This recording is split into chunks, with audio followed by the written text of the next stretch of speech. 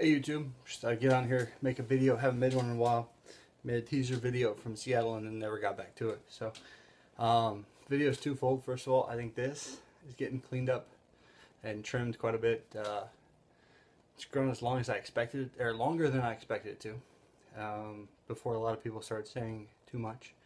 The other thing is it's getting a little warm, and I work outdoors, and I fear it's going to get hot. So I'm just going to clean it up now. But I was able to get my state issue photo ID, my driver's license, with the beard. So that's pretty sweet. So, live in infamy, and next year probably go longer.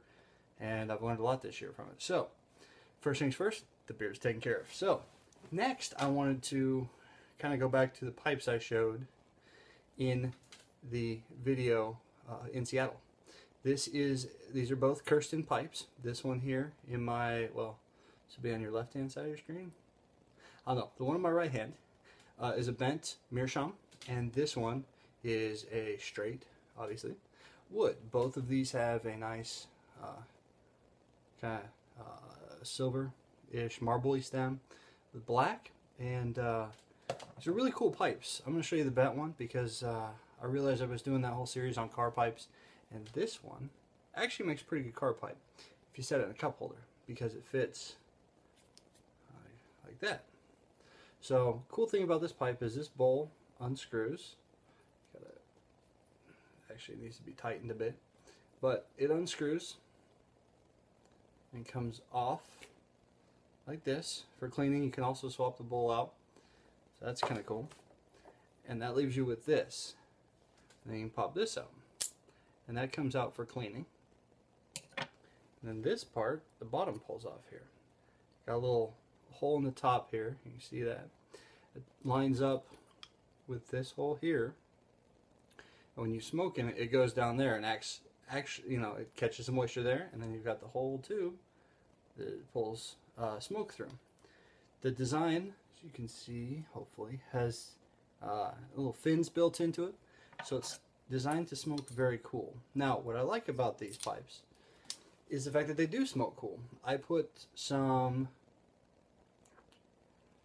honeymead, I believe is what it was, in this pipe with the meerschaum bowl, and it was delicious. I see how it could have gotten a little hot had you been smoking that in something else, or a traditional pipe, the way I was puffing on it. However, I had no problems in the Kirsten. I should have mentioned that before. These are Kirsten pipes.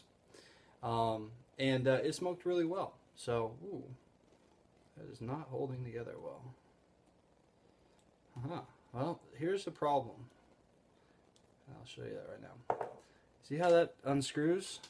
This, for some reason, just became loose as I was screwing it in there for no apparent reason. I'm thinking it's the meerschaum is a little soft. It could be this is really old supposed African meerschaum that should be hard. But I can tell you, as I try to screw this in here, it's unscrewing itself. And it gets loose. So I'm going to have to use a flathead screwdriver. But anyway, this one works the same way. Got that piece that pulls out and this piece that pulls out. You can see through it. And yeah. Now, going back, now I got a little sidetracked by the fact it didn't go together right. One of the things I like about these pipes is they work like your dual chamber calabash, reverse calabash. I didn't realize that until I was smoking it this time, as reverse calabash has kind of become kind of a cool thing. I wanted one, and then I realized I have one.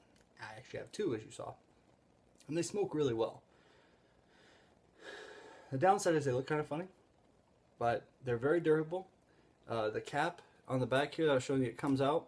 The other thing is you can twist it, and it holds all the moisture in your pipe. So you can stick it in your pocket, in your bag. As long as you got a way to cover the tobacco, it'll move with you. So I just thought I'd go through that with you and show you two really cool pipes made out of Seattle. It kind of started my tradition of buying a pipe from a place I've been or spent some time or had a very significant impact on my life. Along those lines, I've got a Tim West pipe because I'm from Central Ohio. I picked up this Morta, Chris Asquith Morta from Smoking Pipes down in the Carolinas because that's where I was married. I got these two Kirstens from Seattle area, and and we'll see where else I live that's important. But anyway, just thought I'd get on and share that with you guys, and meant to do it sooner, but trip got away from me, and then dog had surgery when we got back. So anyway, I've been kind of busy, but thought I'd get on and share it with you. Hope you enjoy it. If you have any questions on the Kirsten pipes or got a little confused, let me know. But I'll talk to y'all later. See ya.